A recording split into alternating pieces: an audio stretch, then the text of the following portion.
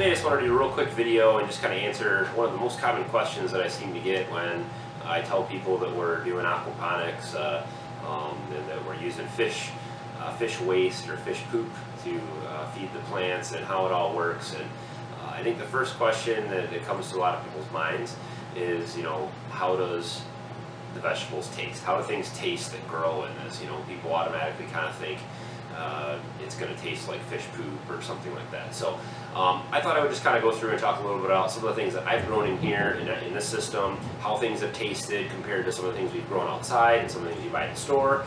Of course, there's all kinds of different varieties of vegetables, and so it's hard to compare when I'm not comparing the same exact varieties and things, but I just figured I would tackle this issue and just kind of talk a little bit about that.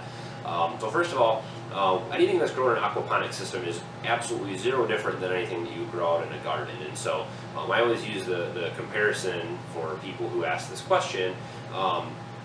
People constantly use manure, horse manure and things like that in gardens to fertilize gardens. And do their vegetables taste like horse manure?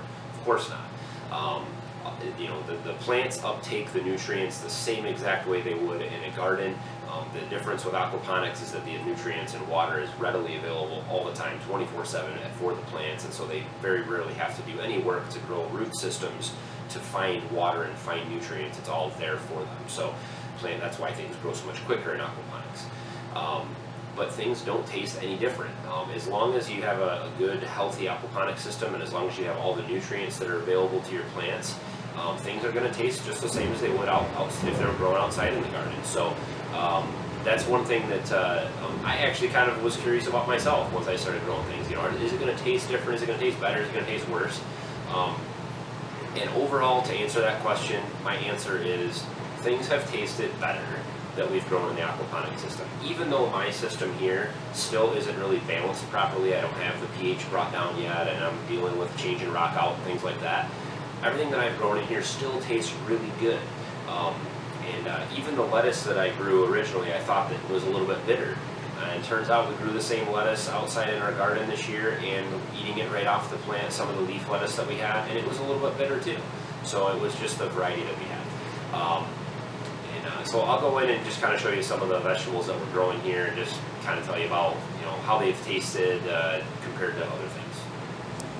I've been wanting to do this video for quite some time, just because I've been asked these questions so much, and I was kind of waiting to harvest one of these bell peppers just to see how they tasted, so I could add that in there. And I just cut one of these up, and one of these little ones. They're very small.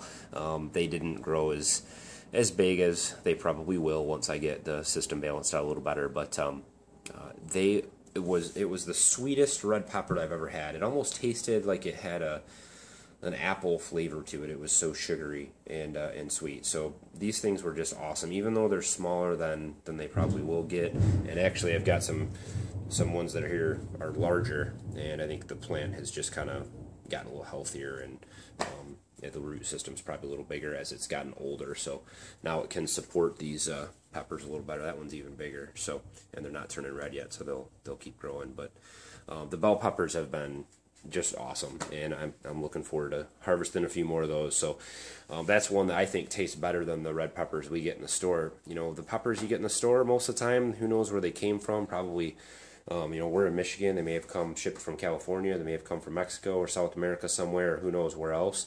And by the time they get here, a lot of times they don't have as much flavor. They taste real watery. So these things were excellent.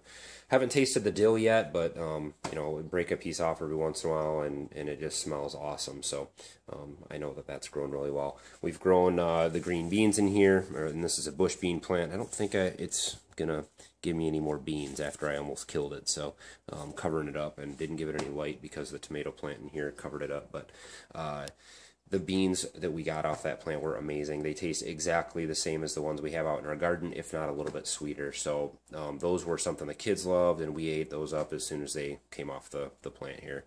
The celery we haven't eaten too much of. I've tasted a few pieces of it off here. It's a very strong celery flavor. So again, a lot of the stuff that we've grown in here has been a little bit stronger flavored than what you get at the store, and I think that's a good thing. That just means it has more nutrients in it, most likely. So, but the celery's been good.